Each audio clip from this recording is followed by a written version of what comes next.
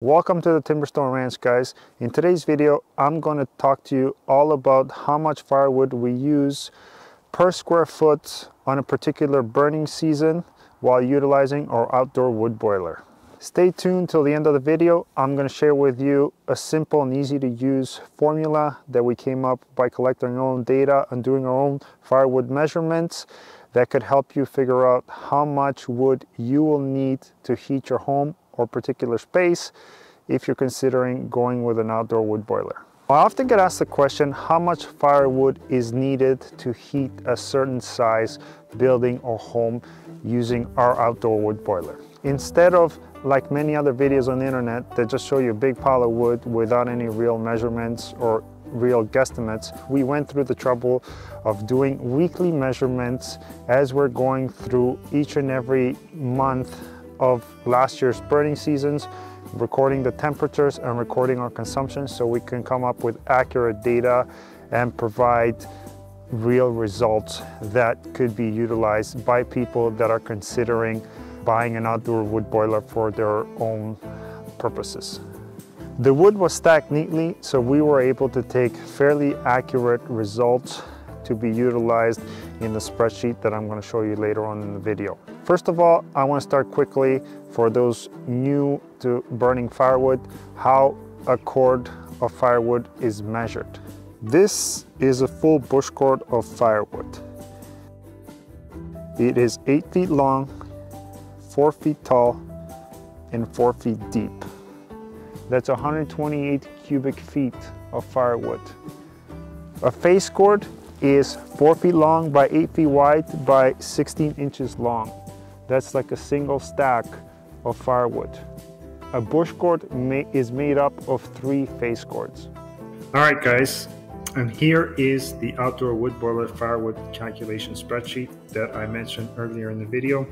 I will go over this quickly with you so you can hopefully use it for your own purposes and figure out how much wood you will need for your square footage. First of all, we start with the legend. Anything in green is the input that I've put in here from data that I've gathered myself or information that I already have. Anything in orange is an output that is calculated with formulas. They're very simple. They're simple addition formulas.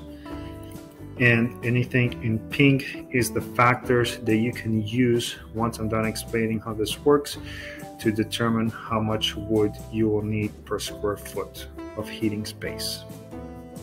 A few variables we got to go over. 100% score on insulation as our home is built to current building codes, and that allows for 100% efficiency. 95% for heat exchanger. The reason for this is the ideal place for the heat exchanger is to be installed within the main furnace shaft, but because we did not have room there to the air conditioner coil, we had to install it in the cold air return. The dealer told me we would lose about 5% efficiency due to this. We have 100% efficiency for water versus glycol.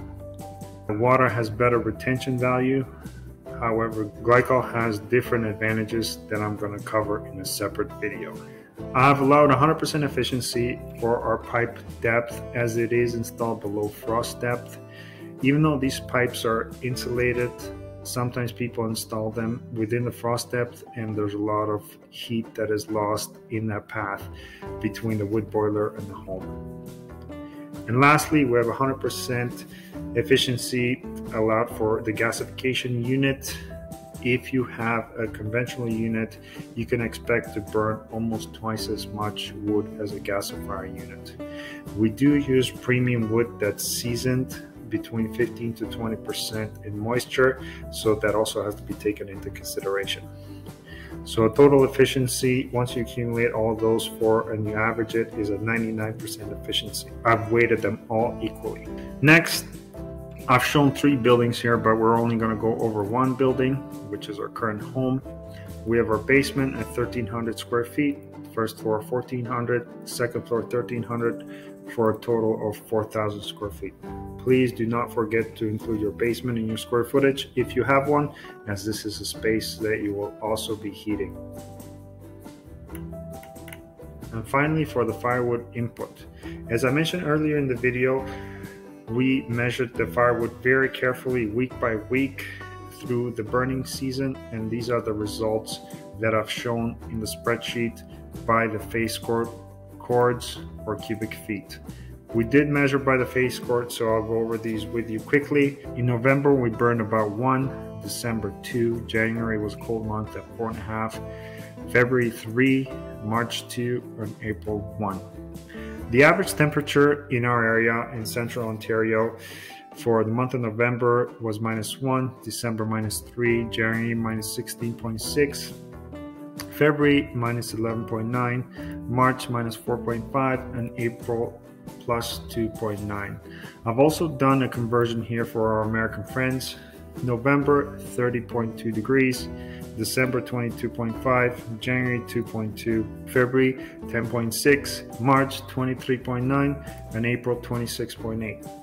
So as I mentioned earlier, we are here in central Ontario, which have a similar climate to Michigan or Wisconsin.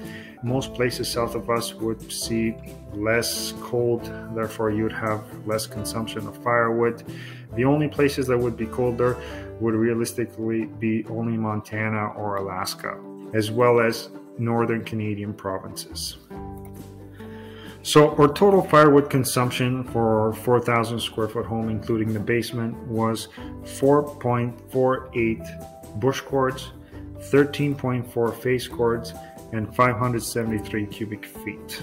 In order to derive this factor here that could be used by anybody, essentially I just did the bush cords divided by the square footage. These are the factors that you can use to multiply by the square footage of your home to determine how much firewood you will be using per square foot.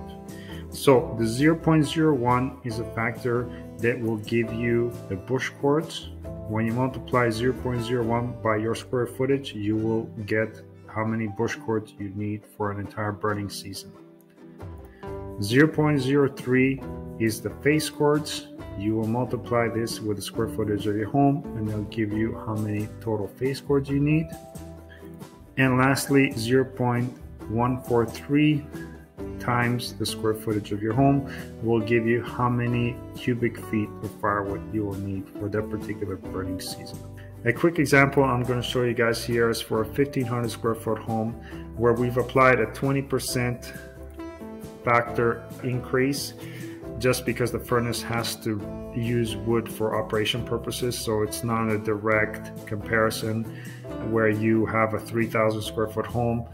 At a 1,500 square foot home, you would use half of what the 3,000 square foot home uses. That is not the case. So at a 1,500 square foot home, we're looking at 2.2 bush cords, 6.5 face cords, and 258 cubic feet. For a 2,000 square foot home, we're looking at 2.69 bush cords, 8 face cords, and 344 cubic feet. And for a 2,500 square foot home, we're looking at 3.36 bush cords, 10 face cords, and 430 cubic feet. Again, this is based on premium fuel and using a gasifier unit. Thank you for watching, guys. I hope you enjoyed the video and have a great day.